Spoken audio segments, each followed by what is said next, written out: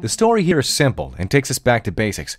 How, without Endpoint Privilege Manager, organizations can't revoke admin rights from their end users because doing so, the users will lose productivity and will become too dependent on their IT or help desk.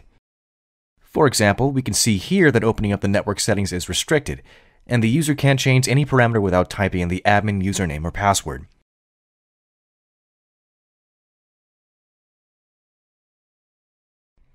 The same goes for the time and date settings. The user cannot change any parameter here as well without typing in the admin username or password.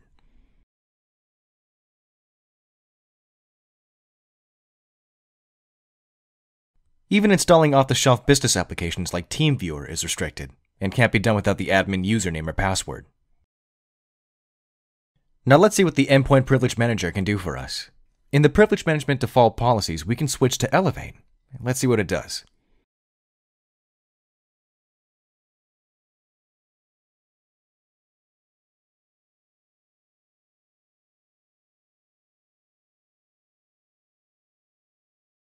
Going back to network settings, we can see that privilege elevation was approved.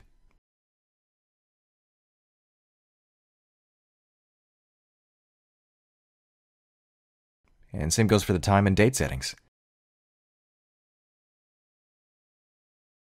Now let's try installing TeamViewer again and see what happens. This time it was elevated and approved.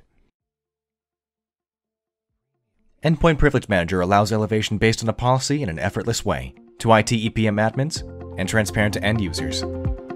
Find out more by visiting cyberark.com/EPM for more information.